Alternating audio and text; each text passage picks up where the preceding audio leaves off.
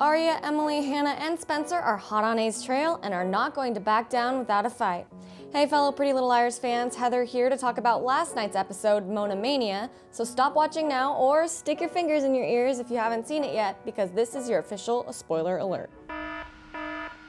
The girls are fed up with Mona and her team of minions, and I am too. I was glad to see that the girls aren't running from A anymore. A's really going to have to up the ante if she and or he wants to stay one step ahead of these girls. I mean, they sort of did catch one of them in the janitor's office, so let's talk about that for a minute. Is Lucas really just another victim of A's, aka Mona's, games? Do you think he's telling the truth about Mona blackmailing him? He definitely seemed genuinely scared of her, but is he dropping out of school to stay off Mona's radar, or is it all a ploy to make it easier to play stalker during the day? It's still too soon to tell, but the suspense is killing me. After all, Mona did seem to make her fair share of enemies last night. For one, Spencer. She really knows how to get under a girl's skin, running against Spencer for the presidency of the decathlon club, I think it was. Low blow, Mona, but on the bright side, if Mona hadn't won, we wouldn't have gotten to see Hanna stand up to her. No one's coming to your pity party, Mona. It's way too late for that. It was good to see Paige back. Poor thing. I would be freaked out too after almost losing my life to some psycho killer and then on top of that having the Halloween thing happen. But I was shocked when Emily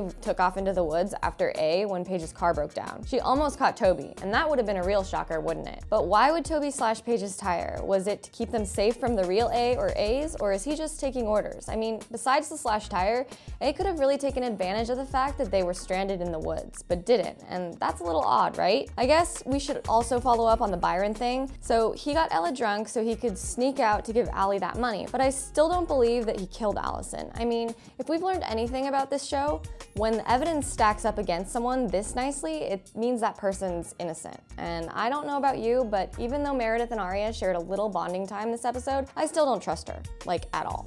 I'm really hoping someone can help me get to the bottom of this mess. Is Lucas really scared of Mona? Did Byron kill Alison? Can Meredith be trusted? What did you think of this episode? Leave your thoughts and theories in the comments, and I'll see you next week.